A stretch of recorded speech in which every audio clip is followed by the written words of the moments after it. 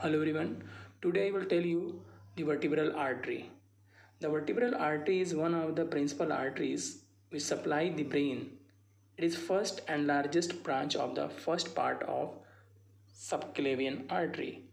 The vertebral artery arises from the upper aspect of the first part of subclavian artery, run vertically upward to enter the foramen transversarium of the transverse process of C6.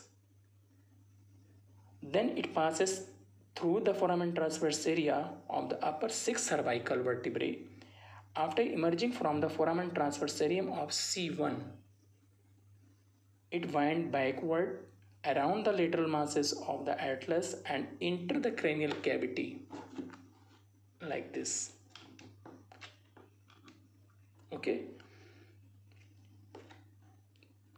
Through the foramen magnum, in the cranial cavity, it unites with the vertebral artery of the opposite side at the lower border of the pons to form the basilar artery.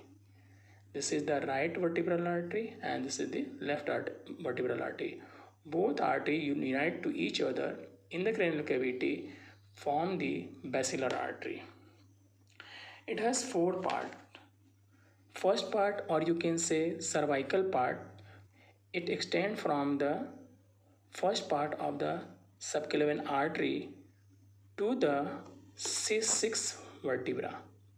Okay, this part lies in the scaenovertebral triangle. The second part of the vertebral artery is also called the vertebral part. Second part of the vertebral artery extends from the C6 to the C1. Okay, this is the second part of the vertebral artery.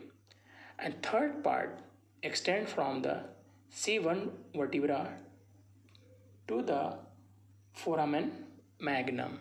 Okay, foramen magnum of the skull. This part lies within the suboccipital triangle. And fourth part, or you can say intracranial part, extends from the foramen magnum to the lower border of the pons. So these are the parts of the vertebral artery.